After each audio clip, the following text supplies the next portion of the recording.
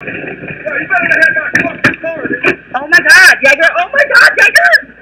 There's a RPG on my lap! No! I'm trying to quick step.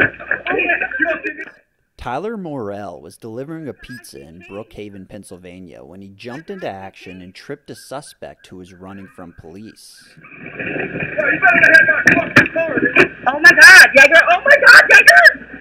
There's a RPG on my lap!